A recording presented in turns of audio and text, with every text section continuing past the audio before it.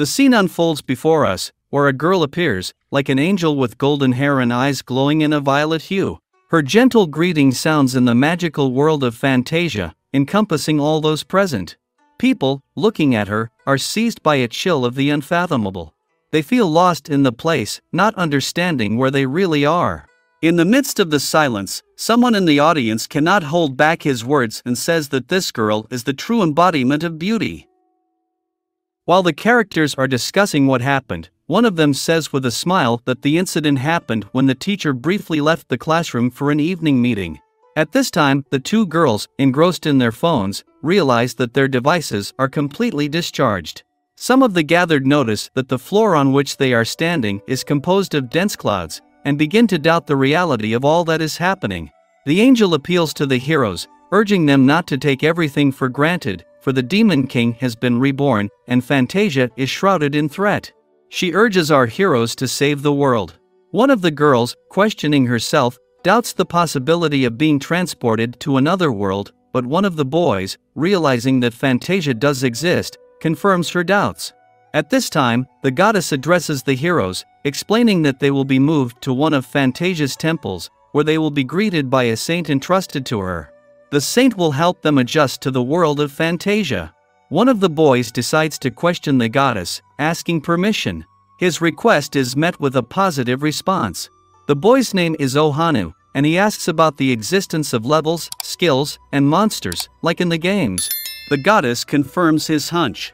After that, one of the girls, Jong Mian, decides to ask her question to the goddess. She asks if Fantasia is decorated in medieval style, are there princes and knights? The goddess answers that they do exist. This insight arouses the girl's interest and enthusiasm. Then another guy, Choi Gangmin, decides to address his question to the goddess. He asks if either of them will become an outstanding hero. The goddess replies that they are not. In response, the guy assumes that they are all heroes, regardless of their abilities. The goddess clarifies that not all heroes have the same powers. They can become true heroes only after the recognition and patronage of several fantasy gods. The goddess' answer inspires Choi Gangmin, and he thanks her for it. The goddess notices the guy's confidence and says she looks forward to his participation. Following this, one of the guys whispers to himself that this guy already has a special attitude. Frustration and jealousy encompasses everyone else, realizing that even the goddesses have taken notice of this guy. Then one of the girls, Eubora, asks her question. She introduces herself as the class president. The goddess kindly asks what her question is.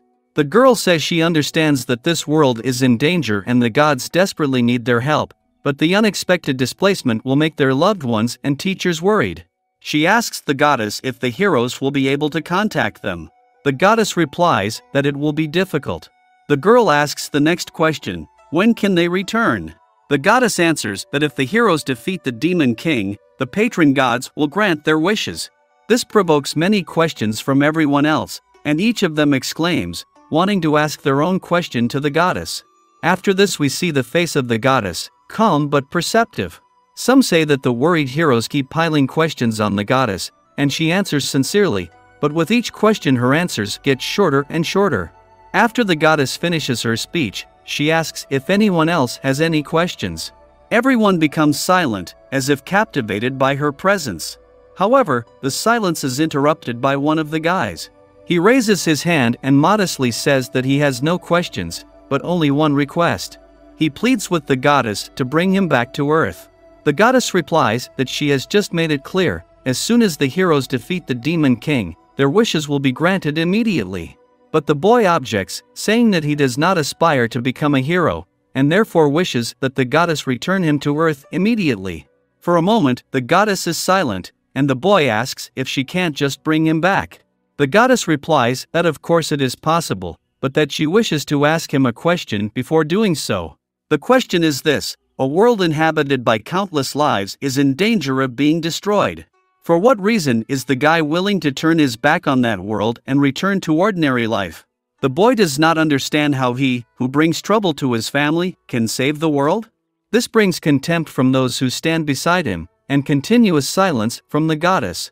After this moment, the silence is broken, and the goddess asks the boy's name.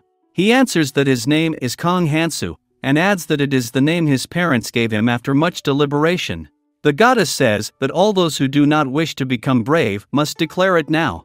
But the faces of everyone present express confidence, and no one says anything. The goddess declares that they will not force anyone. The guy is confused by the fact that he is alone near the portal, ready to leave Fantasia. He asks seriously, "Is there no one else?" The goddess replies that Kang Han's place is not in this gathering of great heroes, and it is time for him to leave them. He approaches the portal, and all his classmates ask him to say hello to their families. The guy replies that he's remembered them all and calls them disrespectful assholes. He then makes his way through the portal, promising to return first and see them all on Earth. The next scene takes place in some woods. Kang Hansoo realizes that he is far away from the school, which causes him some surprise. He doubts whether he is really on the ground. Suddenly the boy senses someone standing behind him, and he turns around and says that he is a little lost. But before he finishes his sentence, his eyes see an elfish girl in the arms of one of the three wolves. The wolves growl at the hero, and the girl lets out her last breath. This terror causes indescribable fear in Kang Hansoo, and he does not understand what is happening.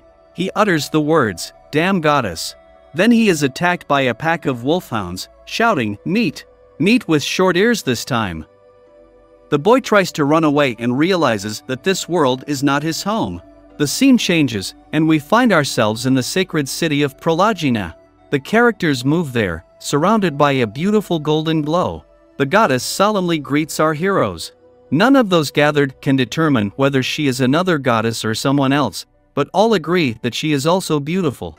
Afterwards, the girls notice a handsome guy behind the goddess and try to figure out if he could be a prince or someone special.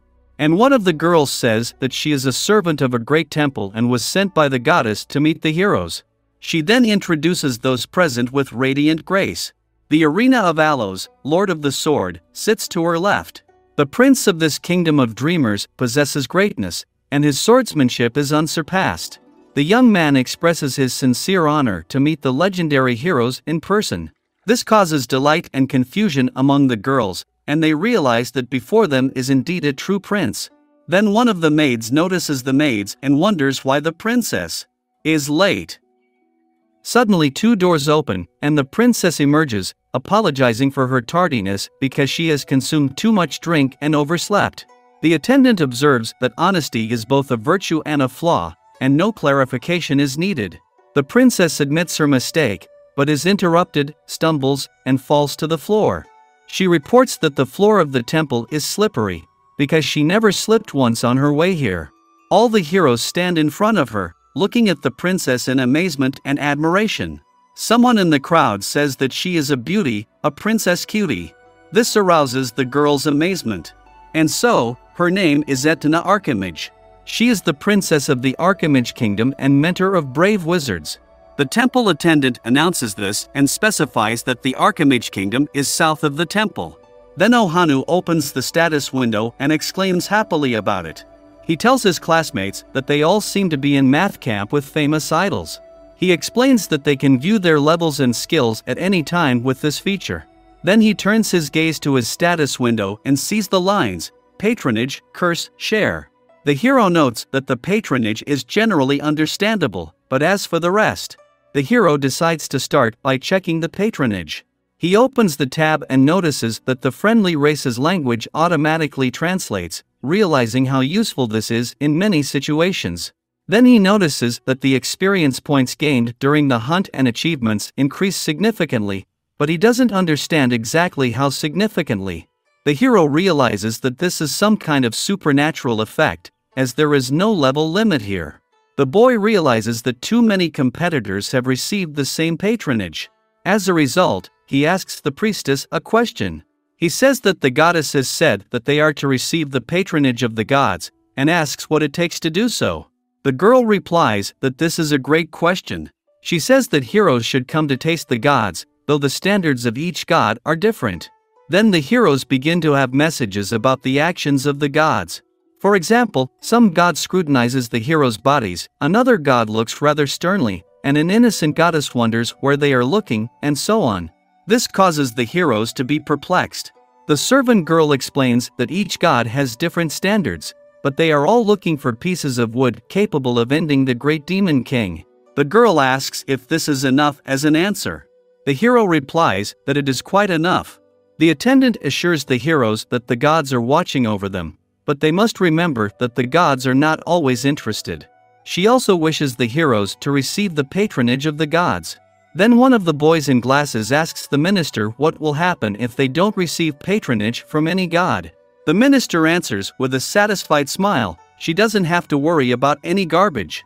Then our heroes are instantly teleported by a blue, bright glow to an unknown location and shown that their adventure in Fantasia is just beginning. The scene then returns to the guy who decides to leave Fantasia and still runs through the woods avoiding the horrible monsters. Exhausted by exhaustion, our hero finally finds refuge under a tree and, panting, admits to himself that he should have taken care of his physical form. Just then, as if out of nowhere, an arrow plunges into the tree. The hero looks back to see that the monsters are still chasing him. They curse him and shout, "Flesh! Human flesh!" The evil creatures order him to stay where he is. Inside himself, the boy realizes that such creatures simply do not exist here on Earth. He realizes that the goddess has deceived him, with no intention of bringing him back. Kang Hansoo feels hopeless and desperately tries to think of a way out. He realizes that if this is the world of Fantasia, there must be a miracle in it, some kind of magic, and he prays for it. Suddenly his characteristics appear before him. He reads the curse line with amazement. He reveals that line. It records his abilities, automatic translation of a hostile language, and a significant decrease in the experience he receives during hunts and achievements. The hero realizes that the goddess is an evil force that decided to freeze him thoroughly. It was she who imposed these negative effects on him. The monsters tell the boy that they will eat him to the bone and make other threats. The guy realizes that if the hostile language automatically translates, he can make contact with these monsters. So he turns to the creatures and offers to solve everything by talking. The monsters stop in a stupor, looking at each other as if they were petrified. However, this approach proves futile, and the monsters declare that they plan to eat lunch first and talk later. The guy realizes that even talking does not bring positive results. After running some more distance, the boy realizes that he is no longer able to keep running and decides to give up. The monsters surround him, and he silently turns to his parents, asking their forgiveness, for he will be the first to leave because of this cursed goddess. But suddenly the hero hears a voice, but cannot make out the words. Suddenly an arrow hits his leg. Fairies appear in front of him and want to kill him, but then switch to monsters, and the hero decides to run away while they fight. Exhausted by the pain, the hero sits down near the tree. He does not know what to do. Thoughts of prayer flicker in his mind, but he realizes that it is because of the goddess that he is here. He sees an arrow in his leg, feeling a fiery pain. The boy realizes that it is better to die than to pray to such an imperfect god. And then he notices an invisible girl watching him. The guy can't believe that the only thing left for him is death. Then a notice appears that some god is watching him intently. The hero is still contemplating praying to the god, but decides he will not do so, for he is here because of the god. Suddenly he hears the words of the goddess following him. She says that a man named Kang Hansoo has chosen death instead of turning to the gods. Then a warning appears in the notice that some god is cautiously approaching him. The hero understands nothing, but begs the girl to save him. And it turns out that his body responded to the unfamiliar voice before his mind did. Then a notice appears in which this goddess asks the hero why he is alone. The hero answers that he is here because of the cursed goddess. He was living peacefully on Earth, in civilization, and she took him away. But he cannot tell the truth. The hero realizes that if this mysterious voice also belongs to a god, he may be an ally of the goddess. The boy tells the goddess to save him first, for he is dying of pain. After that, a notice appears that some god has been delayed in thinking. The hero then asks himself if there might happen to be another god here to help him. The goddess replies that the hero is strange, and mutters that there can be no other gods here, which she likes. The hero makes the assumption that this goddess is Asa, but she does not understand what it means. The hero wonders how to explain it. The guy internally reasons that Asa essentially represents loneliness, exile from the collective. However, if he explains his position in this way, he might be given another strange nickname. Therefore, the guy needs to make something up. The young man tells the goddess that in general Asa means a lone wolf wandering the wasteland. This meaning of the word Asa pleases the goddess. Inside himself, the hero is glad that his deception worked. Following this, the goddess begins to feel more certain. She is certain of her true nature, Asa. The hero asks the goddess to save him, as it were. Determined, however, the goddess enthusiastically asks the hero if he, too, is an Asa. But inside himself, the boy wonders how he can be an ass. Although his friends in his class have a complete lack of reverence for their elders, he is the antonym of Asa, or Insa. The boy never calls himself Asa, but suddenly tells the goddess that he, too, is Asa. He reveals that all of his companions were called to the temple, but he separated from them and ended up here. Inside himself, the hero realizes that pride can be sacrificed for the sake of revenge and survival. Then the hero is notified that the goddess is pondering whether to help poor Asa, and she hesitates, remembering the bitter past. But the boy interrupts the goddess's musings and tells her that everyone knows that asses should help each other, whether you are human or god. The guy understands that it's all made up as he goes along, and it probably sounds ridiculous. However, he doesn't understand how you can be an outsider when you have a friend willing to help. The goddess then declares with a determined face that there is no way Asa will die, and begins to conjure to heal him. Suddenly a multitude of bright green light enters the boy's wound, and his murderous pain instantly disappears. The boy realizes that before him is indeed a god. The young man thanks the goddess for saving him and feels his body become lighter. The goddess looks at him with pride. The hero pays attention to his stats and sees that the god Asa has become his patron. He clicks on this ability and sees its description: Asa resets all states except death, and if the lone wolf leaves the wasteland, terrible things happen. The hero understands that the made-up expression has taken on a broad meaning. However, he also does not understand what the last point of ability means. He assumes that if he becomes Insu, he will be punished. The goddess then categorically declares that she only helps Asa. The hero, for the most part, does not object, for because of the curse of the brave man he cannot communicate with the others anyway. The hero realizes that even though he understands the speech of these monsters, fate has still imposed the role of outsider on him. The guy then begins to run away from the monsters with a determined expression on his face, and the monsters chase him, calling him meat. After a while of running, the guy notices that Asa has reset all of his states. He realizes that this ability affects not only his wounds, but also all the effects, and so he stops feeling tired. The hero realizes that even running at top speed does not tire him out. He also realizes that these monsters are already exhausted and will not be able to catch up with him. Suddenly, however, one of the monsters throws a stone at the hero, telling him that the meat must not escape, and it hits right on target. The hero is then notified that the goddess is watching him with a restless heart. But fortunately, the stone has no effect, which causes great surprise to the confident monsters. They cannot understand how it is that their already defeated meat escapes again. The hero earnestly tells the goddess that this is simply unbelievable. Running away from the relentless monsters, our hero realized that not only was he free of wounds and fatigue, but in the cruelest of environments he manages to remain calm. Perhaps, if he does get caught, he means to bite off his tongue, but with such a serene frame of mind, the guy might decide to take such an extreme step. Then the goddess answers the hero, rejoicing that it will not ruin him. The hero ironically thanks the girl for this bleak prospect. But then the hero realizes that the goddess is able to reset all states except death. It means that if the hero dies from a single blow, even the critical state will reset. Looking at the cliff, he decides to run to it. The goddess happily informs the hero that if he jumps, he will surely die. The hero makes a remark about the god's heartlessness, sarcastically of course. He suggests that the goddess give him wings, in which case. Finally, the monsters catch up with the hero. The guy realizes that there is a god beside him, not too experienced, and there is a cliff ahead and monsters behind him. And this is the moment of choice for the hero. He begins a conversation with the monsters. He informs them that he has a useful suggestion. He says that there are too many hungry mouths and too little meat. So he offers the tastiest parts of his body to whoever catches it first. Then the camera changes perspective, and we hear his words from a different angle. He says that instead of sharing it with everyone, you should give it to just one, the first one to catch it. Immediately, the monsters attack him. Two of them seem to manage to reach the hero first, and an argument begins between them about who caught him first. The boy realizes that these monsters have become attached to him because they love his meat, and so he himself does not mind getting attached to them. He grabs one of the monsters and, along with the rest of them, falls off the cliff.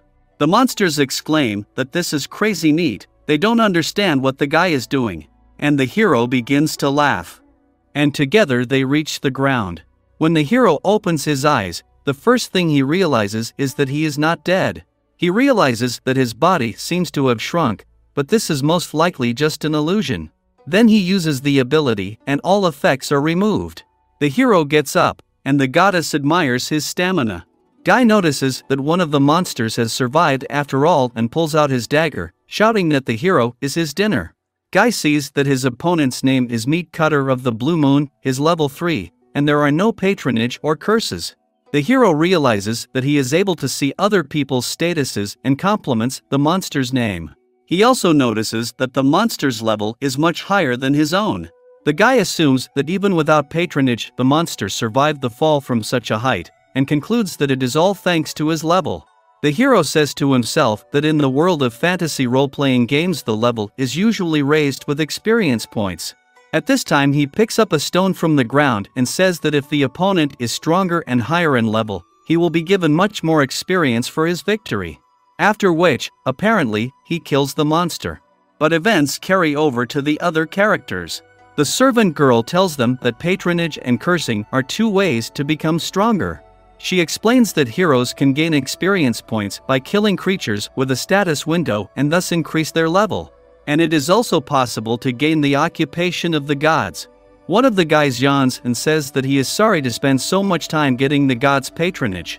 The other guy mentally asks the gods to give him patronage, for he is the talent the gods are looking for. The servant girl reminds the heroes that receiving patronage is not everything, for the gods will always be watching over them. Raising her hand, she asks a question. The girl asks if the gods are watching them around the clock or not. The servant girl answers that they are, as she said earlier. This brings shame to some of the girls. The servant girl tells the heroes to remember that the gods are not human beings, and they should not be put on the same level as ordinary mortals. Soon the girl opened her stats and found that she had received patronage. She was infinitely surprised and delighted. Her joy was so great that she was literally jumping for joy. However, this caused surprise and perhaps envy in the others. Suddenly the guy with the glasses wondered what this skill had to do with killing the Demon King. Suddenly he smelled a scent of. The girl who received the patronage began to pose gracefully, demonstrating her ability to charm. An attractive scent always emanated from her body, and her ability to control the hearts of the opposite sex increased significantly. However, the minister asked the girl to stop and return to her seat. The girl apologized, but her arrogance prevented her from doing so, and she did not know how to stop her pride. Then the humble goddess declared that she hated arrogant behavior. The servant girl reported that it was too late.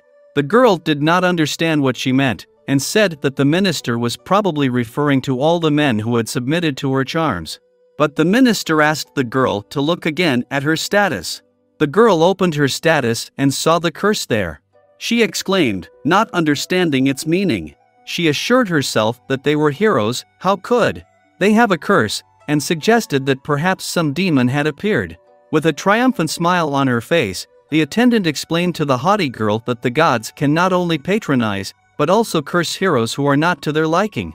The girl replied that she had never heard of it.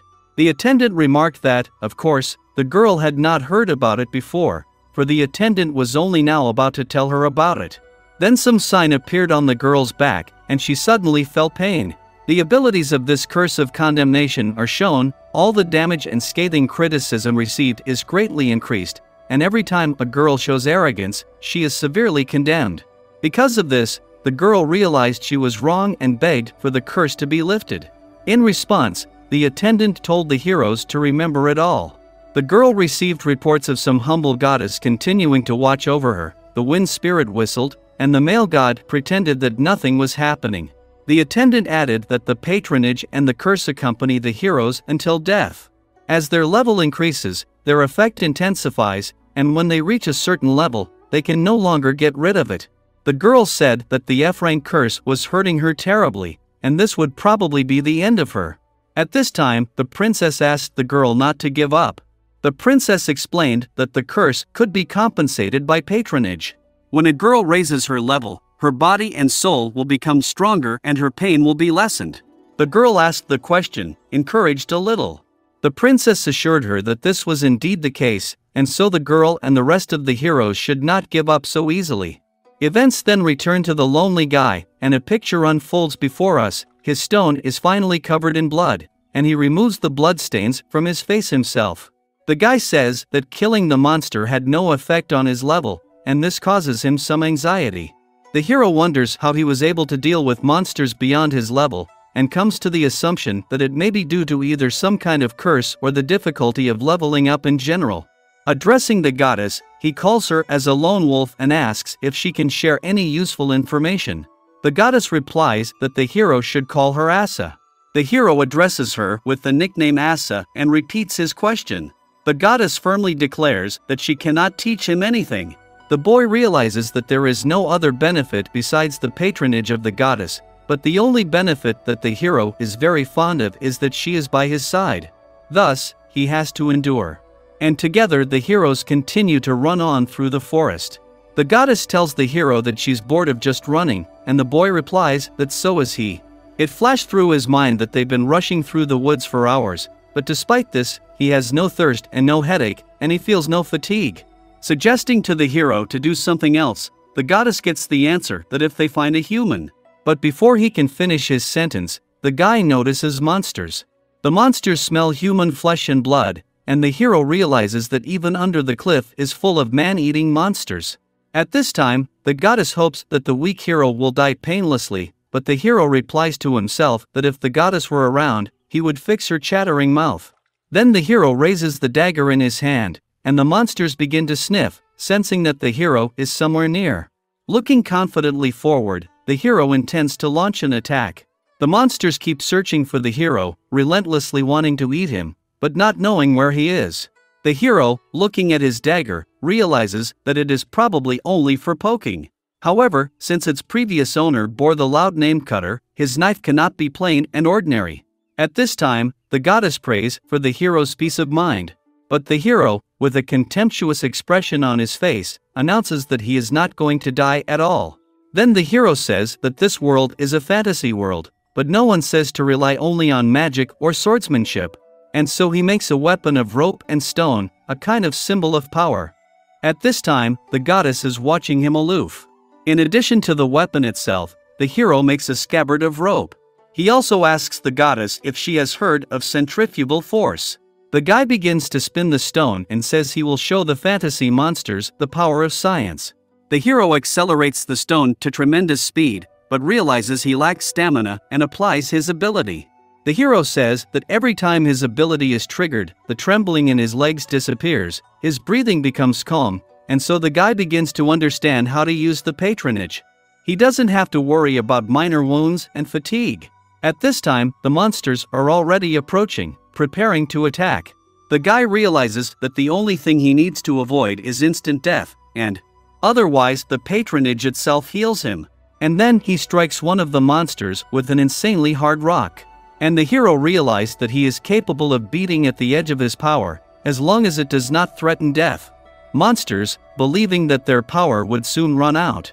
The boy realizes that the monsters have decided to stall for time to exhaust him. The hero recognizes their cunning and wonders how they think much better than he anticipated. The monsters notice that the guy has stopped twisting the rope and think he's exhausted, so they decide to launch a joint attack. But they are out of luck. The hero decides that sneakiness must be met with instant sneakiness, and, using his patronizing ability, fights his enemies with their own weapons. The hero towers over the bodies of the fallen monsters. The goddess notes that her appreciation of him has increased only slightly. The boy says that he has squeezed all their juices out of the monsters. The boy notices that one monster has survived and tells him not to move, warning that any disobedience will bring him pain. Then he anxiously considers that asking such a question might be futile, for the monster might lie.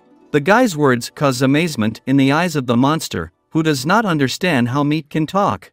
He points his hand in the direction of the place where people live. The hero realizes that even if the monster is lying, it is possible to catch other monsters, thus increasing the accuracy of the information. The guy then asks the monster the name of their race. The monster mockingly asks if he is a fool, to which the hero replies that if the monster doesn't want his skull pierced, he better answer the question. The monster calls his race Knowles and begs for mercy, for he has answered all the questions. The boy thanks the monster and finishes him off, saying that he said he wouldn't hurt him, but he didn't say anything about leaving him alive. The beautiful goddess then turns to the young lad, informing him that he is facing a knoll. The boy, however, confidently replies that he has already found out for himself. At the same time, he notes that the knolls he saw in the games look much nicer. This observation makes our hero wonder why these creatures evoke positive emotions in the games. He suggests that this could be due to the difference between 2D and 3D graphics, or a problem in the creativity of the developers. However, if the problem is not with the developers, but with the realization that the knolls are trying to kill it, then this presents another difficulty. The next event we witness is the introduction of the knolls. Knolls are two-legged monsters, half-human, half-beasts. They often appear in the fantasy world, and after being introduced in TRPG they were often made to look like hyenas. The goddess then informs the boy that the baby knolls look adorable. The boy thanks the goddess for the seemingly useless and unnecessary information provided. However, our hero notices that despite the fact that he has already destroyed a significant number of these monsters, his level has not changed. Events then take us to the temple to the other heroes. The prince announces that full training for all heroes will begin tomorrow. The prince tells us that he is in charge of swordsmanship, while Princess Etna is in charge of magic. Our heroes, in turn, can choose one of two directions. Then the boy asks the prince about the possibility of learning both swordsmanship and magic at the same time. The prince answers in the affirmative, explaining that if the heroes find it difficult, they can abandon their chosen path at any time. The hero confidently declares that this will not happen, and the prince, relying on his words, expresses his faith in him. Then the other guy asks the prince if it is possible to give up both swordsmanship and magic. The prince replies that magic and swordsmanship are the best disciplines on the continent of Fantasia, but if the hero doesn't need it, there's no problem. Next, this character asks the prince about the possibility of leaving the temple in his spare time from training, to which he receives an affirmative answer. The prince asks the boy if he has any more questions, and the boy replies that there are no more questions. After that, a certain carefree spirit shows a clear interest in this guy. Then we get a closer acquaintance with him. He sits on his bed and is lost in thought. In his thoughts, the guy scoffs at the training, considering it a mass for those who do not have cheat skills. He believes that he, as the protagonist of the fantasy world, has his own unique path to follow. In his imagination, the boy imagines himself next to beautiful women and tells his classmates to keep tormenting themselves in their training, while he, as the protagonist of the fantasy world, will explore ruins and labyrinths in the company of charming companions. Then our hero chuckles wickedly. Finally, the next morning arrives. The prince raises his hand to attract attention and asks the heroes who wish to become knights to follow him. He also points out that the heroes can always change their minds if swordsmanship suddenly doesn't suit them. The puzzled boy then asks the prince a question about magic and asks where they will be taught magic, since the princess is not present. The prince replies that the princess had a little too much to drink last night, but that she is responsible and will arrive soon. Then the prince tells everyone who wants to master magic to wait. After that, we hear a dialogue about how someone hasn't slept well and that the bathroom is bad here, and even the shampoo is missing. Afterwards, the very hero who considers himself the protagonist of the fantasy world opens his stats and sees that he has gained patronage. This event arouses his surprise. As a reminder, the guy's name is Ohanu, and he reveals his unusual patronage, called uniqueness. In his hands lie two amazing abilities. First, Ohanu has the most unique destiny in the whole world. And second, only he is able to see and feel this special favor. With a serious expression on his face, The boy accepts this answer and feels sincere joy. Then Hanu turns to Choi Kongmin and realizes that he knows absolutely nothing, and he continues to think he is excellent. With humor in his voice, the guy wished Choi would keep trying hard. And then the hero goes down the stairs and inwardly tells Choi that even with the best of efforts, he can only take the position of the protagonist's adversary. After a while, the boy arrives in the city of the Great Temple, in the beautiful Prologian Square, and realizes that he has come to just the right address. With the chant that all fantastic adventures begin here, the boy opens the door. Greeting him, the girl notices that this is clearly his first time here, and asks what purpose he decided to visit the mercenary guild. Hanu firmly declares that he wants to join the ranks of mercenaries. We are then told that becoming a mercenary is an inevitable path chosen by all main characters in the fantasy genre. The boy is then approached by a red-haired girl who grudgingly tells Han that this is not a place for green newcomers. She urges the boy to return to his homeland, telling him of the many young men who have died as mercenaries like Han because of their indiscretion. The guy turns to the girl and stares at her silently, totally perplexed. We see the effect of patronage, called protagonist's corrections. Then the girl, seeing that the guy is just silent and does not answer anything, decides to find out if he is listening to her at all. In his mind, the guy realizes that this enchanting beauty is a mercenary. He assumes that she is probably a princess or the daughter of an aristocrat who is hiding her true identity. Hanu realizes that this is his fate as the protagonist, for this is undoubtedly the effect of patronage. After that, the hero finally decides to answer the girl. The boy says that he does not wish to return, which upsets the girl a bit, and she asks him if he meant what he said. Hanu replies that if she cares so much about him, why don't they become allies? Afterwards, the guy says that judging by looks alone is a bad habit, and expresses his belief that the girl has often encountered this. He asks her if she agrees with his opinion. Sadness appears on the girl's face, and she says that the guy surprised her. Then Hanu begins to rejoice that he was right about his uniqueness. Hanu tells the girl that he cannot yet reveal all his cards, but admits to her that he has been chosen. The girl utters with an astonished face, "Unbelievable."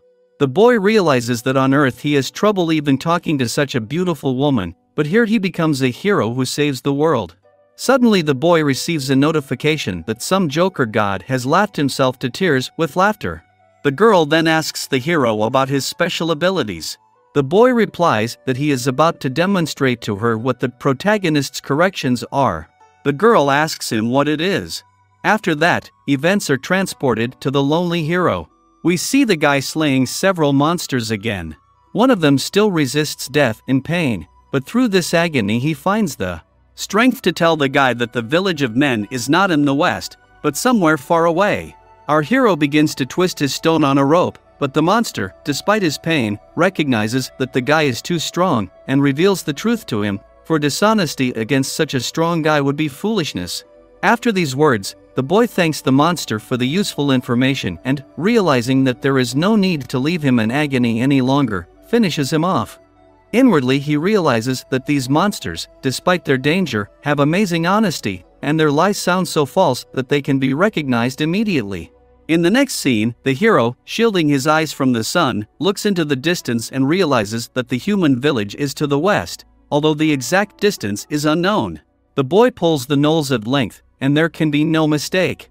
He begins to remember how he destroyed these monsters time after time and realizes that as his victories increased, the battle with them turned into an ordinary hunt. In one day he has become a regular hunter, and the hero wonders if this is his hidden talent. But he quickly answers to himself that this is no hidden talent. In the process of mastering the hunt, he suffered many mortal wounds, and had it not been for Ass's patronage, he would never have mastered combat so quickly. In addition, the hero easily manages to remain calm even in the most dangerous situations. He realizes that even with so many mortal wounds, he is not insane. The hero then wonders how far it is to the village, for he is eager to meet the natives of this fantasy world. Then the goddess, muttering, "What a pity," gets his attention. The boy asks the goddess if she is still waiting for him to die, to which she replies that she does not care. The hero observes that she is too heartless for someone who has granted him patronage. Suddenly the hero is attacked by a gnoll from behind. But with ease the boy pulls a dagger from its sheath and pierces the monster. But it doesn't end with one monster. Several more arrive. The hero notices that no matter how many of them he kills, they don't run out. After that, the hero finally manages all the other monsters. Having opened the statistics, the hero sees that his level is still not rising, and he questions the goddess about it. The goddess begins to worry. Suddenly the hero begins to hear voices, but he does not understand what they are saying. He hears the untranslatable language of a friendly race. The boy decides to hide behind a tree and assumes that it is the elves again. He decides to sneak a peek at who is really there.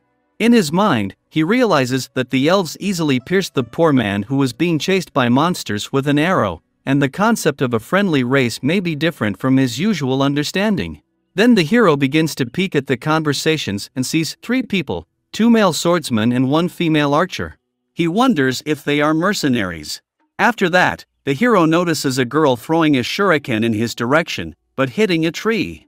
The people begin to say something, but the hero does not understand their words.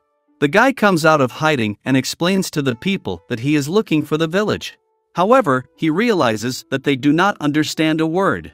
Then the hero decides to hide his dagger, kneel down, and raise his hands, showing that he is peaceful. He says that he surrenders and is against violence. The hero understands that the language barrier will not disappear by itself, but people communicate in more than just words. There is body language and a friendly voice that he will use to make contact with these people.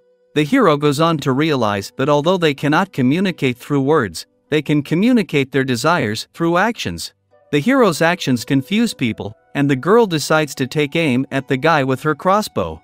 But someone stops her, telling her that the man is not a threat and is kind. Then people decide to band together, and now the 4 of them are going somewhere. People start talking, but the hero doesn't understand their words. Then the girl says the guy's name, and everyone else picks it up. This causes confusion for the hero because he does not understand anything. Kang Hansoo tells us that he used hand and foot gestures to explain his name to them. He can't make out a single word except his name, and the second foreign language in his school always lowered his grade point average. Khan is glad that he met friendly people, at least they didn't start out familiar with the Bao like the elves do. But most importantly, now he is not so afraid to face monsters. Although the hero does not see the statistics of these people, the heavily armed mercenaries clearly outnumber his first level. This causes great displeasure to the goddess. She abruptly notices that the hero does not act like Asa. The hero simply mutters something under his breath. The goddess tells the hero not to answer carelessly. Khan replies that when you get close to people, the manner of communication becomes easier. The goddess replies to the hero that he should not pretend to be close to these people. After that, the boy realizes that although he has met these people, he has no one to talk to but the goddess. But thanks to body language, he remembers their names. This charming man with the hair is Giri, apparently the leader of the group. He rushes forward easily with his huge, brutal sword, and it seems to be enough to overpower any fantastic monster. This is the man's muscles and wonders about his incredible strength. At this time, the goddess smiles. Then the other guy called the hero over to him and hugged him, laughing. His name is Kal. Kal is smaller than Gary, but he has a strong and sturdy build, and he laughs all the time. There are swords hanging on either side of his waist, and the hero realizes that Kal looks like a typical fantasy hero. After a while, there comes a moment when the girl begins to speak her mind, and Khan, calling her by her name, admits that he doesn't quite understand her. The girl answered to the name Misa. She was one of the riflemen in their group, using a huge steel crossbow whose size clearly indicated that it was not meant for humans. Misa points forward, and the hero, aware that he should pay attention, turns his gaze there. As he looks into the distance, he notices 2 columns of smoke. This type of sign leads him to believe that, if it is not a mountain fire, the smoke is probably coming from the houses. This circumstance inspires the hero, confirming his hunch that there are people in that direction. Meanwhile, the goddess turns to the guy and admonishes him for not behaving as he should by calling him out like this. The hero responds only yes, yes in return. Her disappointment does not go unnoticed, and she stares at the hero in displeasure. The hero explains that he was just pretending to be close to her in order to leave the forest. Suddenly, however, all the people are looking at him in displeasure. Immediately they find themselves attacked by a horde of monsters. The monsters scream, demanding that the humans provide them with their bones and meat. At that moment, one of the men exclaims Khan's name. The hero reports that there are a whole horde of monsters here, and this is the first time they have been attacked by such a crowd, which leads him to assume that these monsters are lurking here in ambush. Suddenly, the hero's friends stand in front of him, ready to protect him. They decide to attack the monsters, and the battle begins. Gary and Call decide to attack together, while the monsters, in turn, decide to split up and attack at random. Call and Gary destroy several of the monsters. The gnolls surround the boys and threaten to attack until they are exhausted. One of the monsters warns that if any of the men take an extra step, they will feel pain. Suddenly several monsters decide to attack the hero, but Misa saves him by firing an arrow straight into the face of one of them. She begins to reload her crossbow cannon. Suddenly, a monster attacks her from behind, but the hero manages to warn her and protect it with his dagger. However, the dagger is too small to do much damage to the big monster. At this point, the goddess begins to feel uncomfortable, and the hero asks her to close her eyes before he begins to explain that man is a social being and these people need his help. While the hero is talking about this, he looks toward the goddess and the monster decides to attack him, but the hero easily dodges and strikes the monster. The other monsters express surprise and notice that this little guy turns out to be strong. The hero inwardly thinks that the monsters themselves have gathered to his first level. Finally, the heroes defeat all the monsters, and the hero notes that it's a good thing everyone is unharmed. But suddenly the hero's friends get in front of him, and Misa starts pointing her crossbow at the guy. The hero doesn't understand what's going on and asks Misa if she's joking, because he tried so hard not to let the gnolls catch them. This brings a smile to Misa's face, and, singing along, she fires an arrow that hits the hero just above his chest. The hero falls to the ground and asks himself what the hell kind of fantasy world this is. Then we hear a conversation between the hero's companions. Call tells Misa that she did a great job. Call says that things didn't go according to plan because of the gnolls, but Misa replies that it's actually even better. After all, the surprise attack made them realize how dangerous Khan is. The boys realized that our hero was initially trembling in a way that they thought was weak. In addition, Khan spoiled the whole mood with his incomprehensible chatter. However, the hero turned out to be far more combat-ready than they had anticipated. Gary states that they might have been in danger if they had stuck to their original plan. After this, Call expresses some frustration, but admits that the situation is not amenable to change. Call also notes that our hero would never sell himself into slavery. Then Gary offers to take back the dagger the hero walked with. Call replies that this is pointless, since the dagger is worthless anyway. Gary argues that even if they can't sell Kana into slavery, they can still make money on the dagger, and who knows, maybe the dagger will turn out to be valuable. After this, Call and Misa exchange glances. Gary asks his friends why they don't believe him again. He caught a glimpse of the jewel on the dagger. It belongs to the royal family of elves. This astonishes Call, and he decides to go over and seriously examine the dagger, asking Gary if it is true.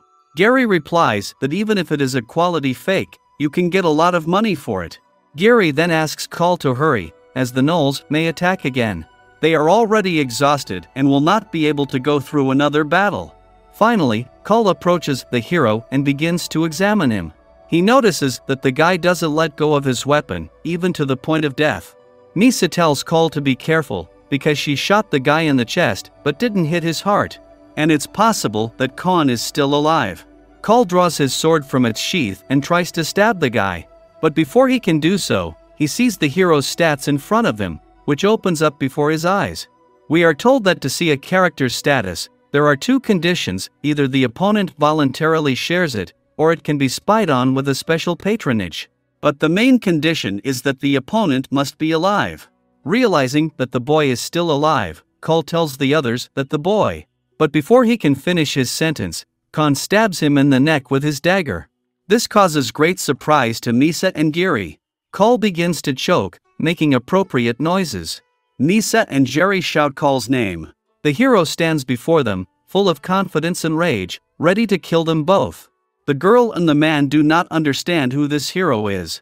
Jerry realizes that the sword is too heavy for him, and he spent too much strength in the previous battle. Suddenly Ken attacks Jerry, easily overcoming his resistance. Now only Nisa is left.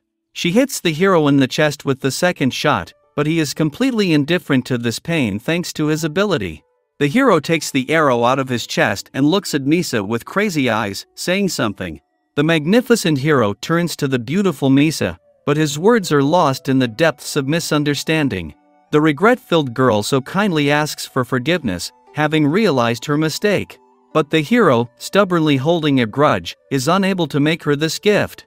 The pleading Nisa, falling to her knees before the hero, appeals to him for mercy. The hero speaks words that penetrate her heart, but she is unable to understand them. The only thing she is aware of is the imminent threat of death.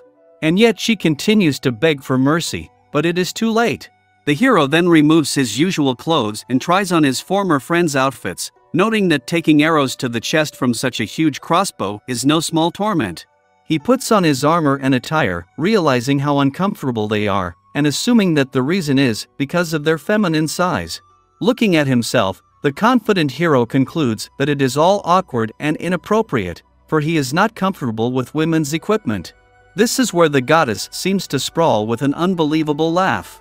She also shows her respect for the hero and his hobbies. However, Khan replies that these are far from being hobbies, and of all those present only Nisa is similar to him in physique, while Call and Giri's equipment looks clumsy and cumbersome. After grasping the crossbow in his hands, the hero realizes that he can use it, and decides to keep the weapon for future battles. The hero also realized that he had never been able to figure out the reason for their attack. At the end, Nisa's statue flashed, but only for a moment. Her level reached 6, and her patronage was called straight to target. Although she wasn't a hero herself, she had a patronage too. This surprised the hero. It turns out that in this world getting the patronage of a god was quite common. Then we were shown what constituted Nisa's patronage. She greatly increased the accuracy of hitting the target, regardless of the chosen method, and also the more often the target moved, the lower was the percentage of hitting, regardless of the chosen method. The goddess then told the hero that it was none of his business and asked where he was going next. Khan replied that he planned to go to the village as planned. Taking the bag of money he had taken from his former comrades, he went to the village and declared that even if he was not understood in the village, this money would help him get out somehow. The goddess also reminded the hero of how he had just tried to get rid of the rank of Asa, but failed. The hero replied that perhaps he should. Finally, events returned to Khan's classmates. The princess finally came to class and apologized to her heroes for being late. She promised that she would try very hard to make up for her tardiness. The princess first decided to explain what magic was all about. She excitedly told me that long ago, magic did not exist on the continent of Fantasia. However, before she could finish talking about where it came from, she was suddenly interrupted by a boy. He told his friends that magic came from conquest. He had read about it in a novella, and also claimed that, if mathematical calculations were properly applied, one could become a great magician. One of the guys stated that he knew this day would come, so he was saving his virginity. The other guy asked if he really cherished it on purpose. At this point, the other girl called the guys unworthy. She explained that magic is chemistry, and she would show them the best nuclear magic in the fantasy world. After that, the headmaster asked everyone to be quiet, for they were disturbing those who were trying to concentrate on the lesson.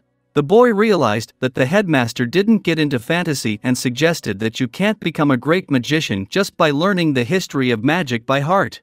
The guy said that magic was a talent, and you had to have an aptitude for mana. This displeased the girl. Finally, the princess interrupted everyone. She said that she didn't like useless theory either, and, of course, it was best to have talent. However, since talent is a very important factor, she insisted on explaining the origin of magic. The boys did not understand what she was talking about and began to ask each other questions. The princess went on and said that magic is a teaching in which talent is most important. Talent is determined by heredity and the knowledge received at school. At this time she showed how fire from the hands. And the girl asked everyone not to forget that. The princess said that the most important thing in magic is talent, it is defined by family ties and educational connections. The girl introduced herself as Etna the Archimage, a direct descendant of Cheyenne the Archimage, the 12th apprentice and third husband of the founder. She had an innate heritage as well as knowledge. After that, the guy in the crowd asked, "What about them?" The princess said that she would train them, and if they became her students, they could achieve high potential. The girl then raised her hand and asked the princess if she could ask a question. The girl asked if a person could become a magician if he had no family connections or educational connections. And she asked how important that was. After all, they would be under the guidance of a great mentor. Overwhelmed by amazement and then transfixed by inspiration, the princess utters, "Yes, it is possible." Taking the girl by the hand, she informs her that they will discuss it all later, and the first step. She decides to establish a connection between herself, Yubara, and the teacher. Suddenly, bizarre purple and pink runes appear behind the princess and the girl. The princess declares Yubara the first apprentice of Archimage Etienne. This causes surprise and bewilderment to all present. The princess then summons Yubara to swear an oath on magic. The girl is a little confused as to what this is all about and asks, "Swear." And the runes slowly disappear. The princess congratulates Yubara. From this moment on, she becomes a worthy mage. Surprise and joy cover the girl. Now we are introduced to Yubara's status. She possesses the power of magic. The princess also says that those who become her disciples first will inherit more talent. Yubara realizes that their apprentice-mentor relationship has just begun to take shape, and the patronage has already reached the rank of C. The girl asks the princess if this is the talent she spoke of, and receives a positive answer. Now we are presented with the talent of Yubara's magic. It is she, as the most precious person in the world, who bestows dreams and hopes, and can pass them on to her descendants and disciples. The girl realizes that it is impossible to become a magician if there are no parents or mentors with magic. The princess asks the girl if she now understands why talent is so important. The girl answers in the affirmative. Now the princess returns to their first question. Raising her hand, from which fire emanates, the girl tells them that the founder became a goddess of magic and left a patronage so that her descendants and disciples could easily master magic. The girl then shows a huge pillar of magical fire, demonstrating that with patronage you can use the white magic that ordinary magicians possess. This causes great amazement to all present. The princess then shows another form of magic. She has a flame in one hand and a purple glow in the other. This glow destroys the glove on the princess's hand. Everyone looks on in horror and begins to panic. The princess revisits the question of the need for talent.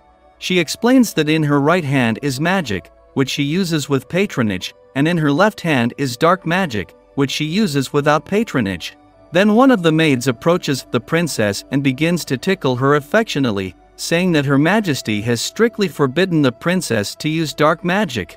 The princess replies that she only used it to explain to the heroes. Such an answer does not please the maid. She then threatens to tell the truth to the queen.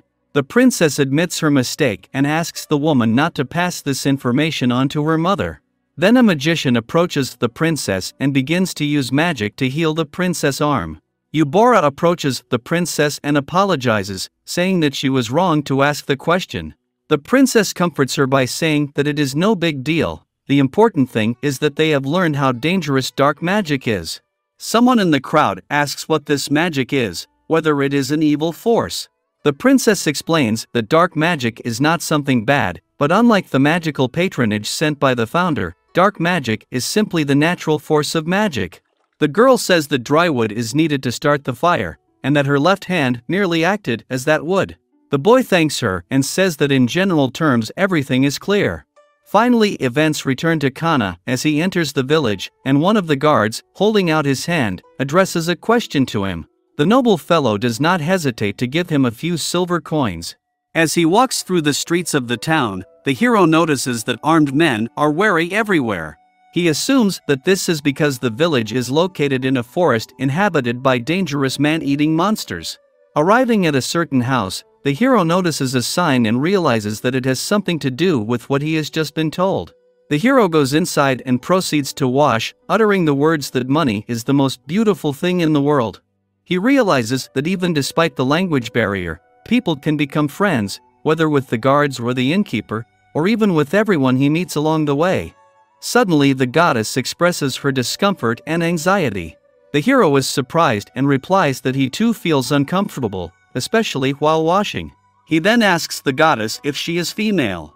In response, the goddess becomes even more anxious. Determined to protect his self-esteem, the hero decides to assume that the goddess is a man.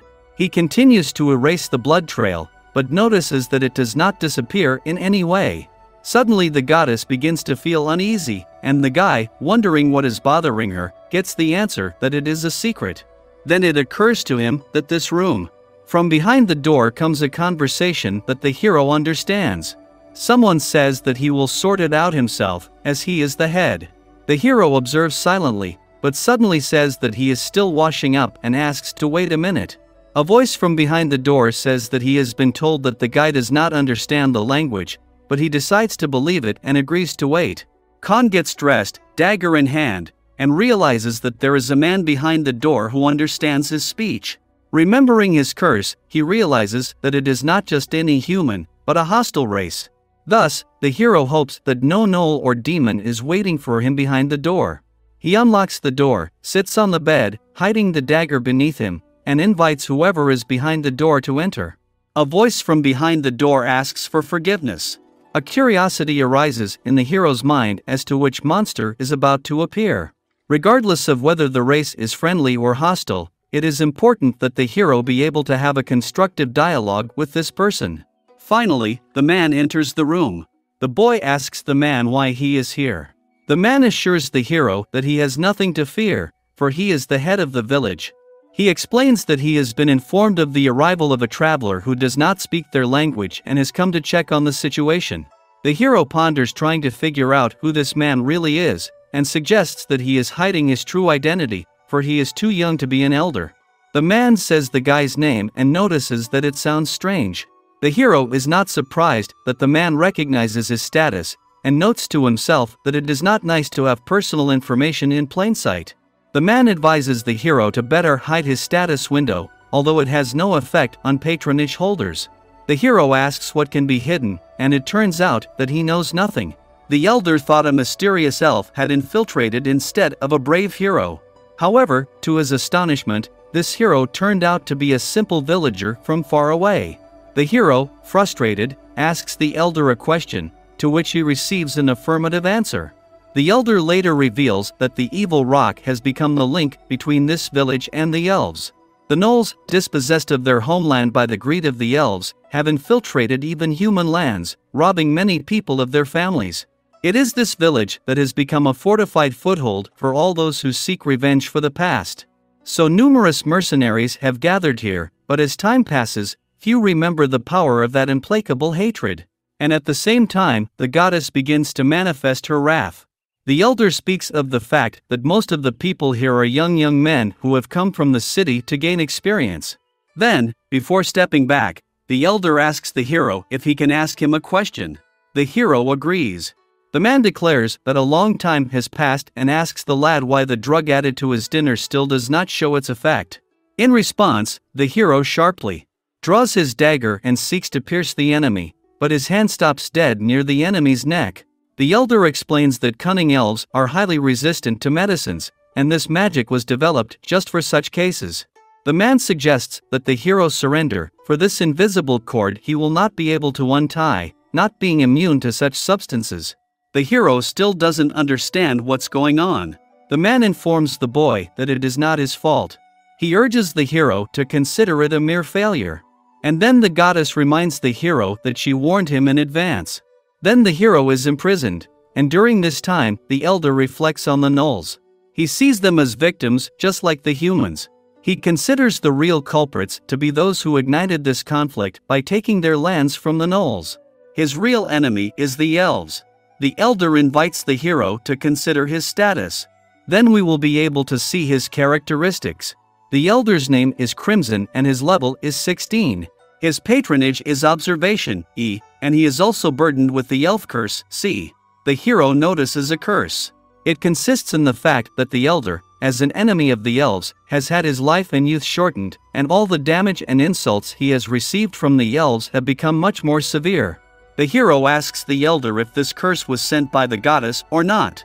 The man answers that this curse is hatred for all the elves he has killed, and it has honored and scarred him. The boy, immersed in reflection, realizes that not only the merciless goddess can bring a curse. He also tells the elder that he is not an elf. The man instantly points the dagger at the hero's face and asks where he got the dagger. The boy remembers where he got the dagger, but decides to lie. The hero says he killed the elf who wounded him. The elder claims that the hero unexpectedly killed the elf of royal origin. The hero repeatedly asks if this is true. The elder confirms that it is. He also admits that he no longer wishes to kill the hero, at which point the hero asks for mercy. The elder then tells him that he is a mage without magical patronage, but the hero still does not understand anything. The elder asks the hero if he really knows. Nothing. The boy replies that he is an Asa. The man does not understand who Asa is, and the hero explains to him that Asa is a lone wolf wandering the wastelands. The elder, with a wise look, turns to the hero and reveals to him that Asa is a magnificent word, though the hero will no longer be able to roam the wasteland, and this fills him with regret. At that time, the goddess, humbly praying for the hero's peace, watches over what is happening. The elder then lights the candles with green flame and removes the chained girl, placing his foot on her shoulder. He declares that he is the dark mage and the hero will be the victim, thus increasing the elder's lifespan. His face shines with madness as he says that though he has been struck by the elf curse, he is able to resist it and prolong his life through sacrifices. In gratitude for destroying the elf of royal blood, the elder promises to kill the hero painlessly. The hero, with an ironic smile, wonders if he should be grateful for it. In his thoughts, the hero realizes that all is not so bad. Despite the fact that he was thrown away like an unwanted shoe by some unpleasant god, he is still able to speak. He turns to the elder. The elder asks what the hero desires and warns that prayers for mercy will not help. The hero replies, however, that it is not about that. The man allows the hero to say whatever he wants, for he cannot ignore the dying man's last will. At this time, the hero hears the sighs of the bound girl. He notices that she is making noise and decides to punish her. The elder repeatedly asks the hero what he wanted to say. The hero, in his contemplation, wonders if the elder beat the girl on purpose to frighten him. The hero tells the elder that it is probably difficult to follow a path that no one recognizes. These words inspire the elder, and a smile appears on his face. He excitedly asks the hero if he understands him. The hero replies that yes, he understands, for he is an Asa. The elder interrogates the meaning of the word Asa and realizes that he himself could be Asa. But the goddess confidently declares that he is not. The hero's soul also becomes doubtful, and he wonders if he has succeeded in arousing the elder's sense of kinship. The elder then says that the hero is to his liking, but that he, being an Asa, must remain alone. The hero does not understand the man's logic. First the elder intended to kill him in the name of his beliefs, and now he intends to kill him to preserve his loneliness. In response, the goddess simply bursts into laughter, and the hero remarks that there is nothing funny about it. The elder, with a mad expression on his face, begins to say that today is truly a happy day, for he has finally met someone who can appreciate his grand plans. And he turns to Khan, telling him to watch carefully. In his mind, the hero asks himself how he got himself into all this.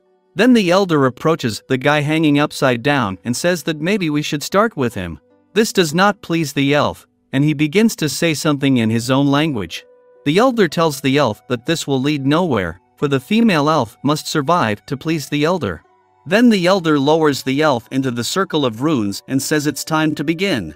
He begins to cast his spell, and it goes like this: Mother of all living things, Lord of destiny, let me take this elf's remaining years. Then the runic circle begins to glow with a bright pink light. The elder shows magical signs with his hands and tells the elf to give him all his remaining years of life. The elf decides to remain silent, and the elder tells him that he will send the female elf right after him. With a mad expression on his face, the elder tells the elf that he has already understood the cost of rejecting his mercy. The elder then grabs the elf by the hair, threatening him, and the elf utters in his own language that he hands over his remaining years. and the contract is made. The hero in himself asks if the elder has been rejuvenated by the years taken away from the elf or something else. The elder then tells the hero that his magic was a success. But the hero tells the elder that he is not the least bit younger. The man replies that it is because he is not human. He says that he does not kill elves to prolong his life. The elder then asks the hero if he has any idea how many lives of elves and travelers he has taken during his stay in the village, and therefore the curse of the elves is not worth the attention. The elder then begins to recall his past. He tells us that once, as a human, he received a curse and immediately grew old and sick. But then a wandering magician staying in the village offered him one experiment.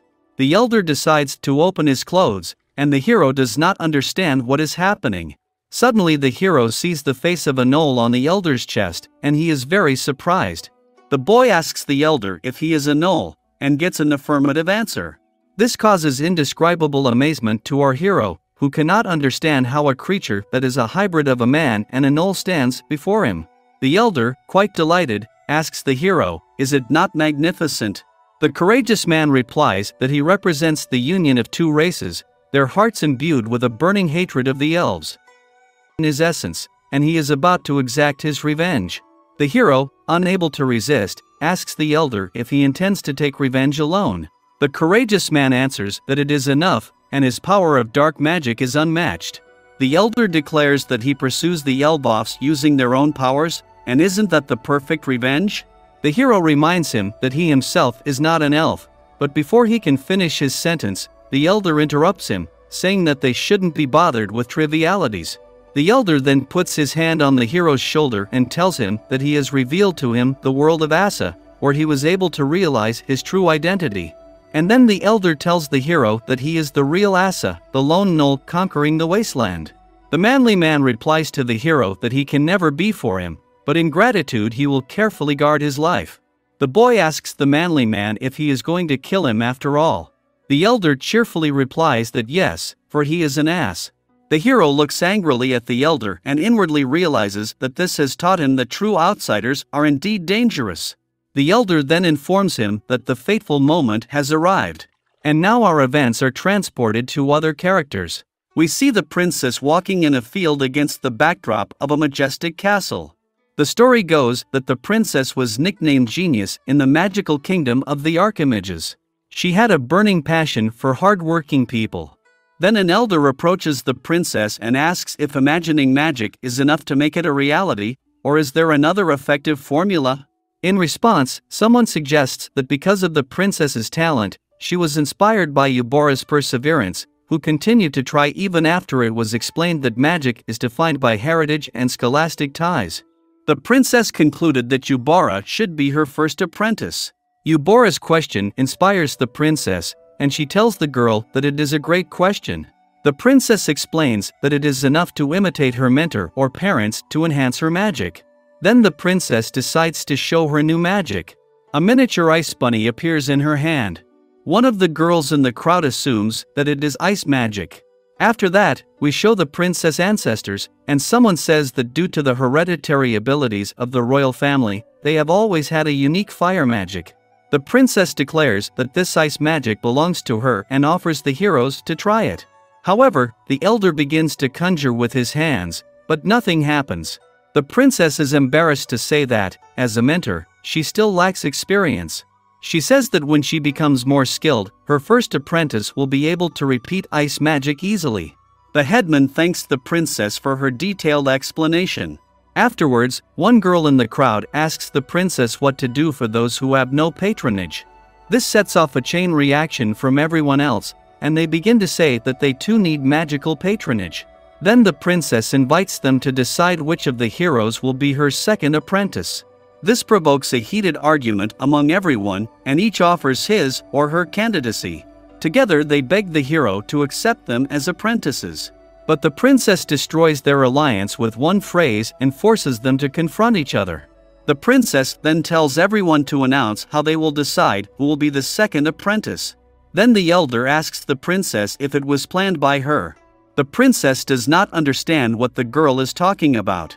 The girl replies that she didn't mean anything by it. Then the princess suggests that the lesson begin. The girl suggests going back to the moment when the princess showed them the ice bunny.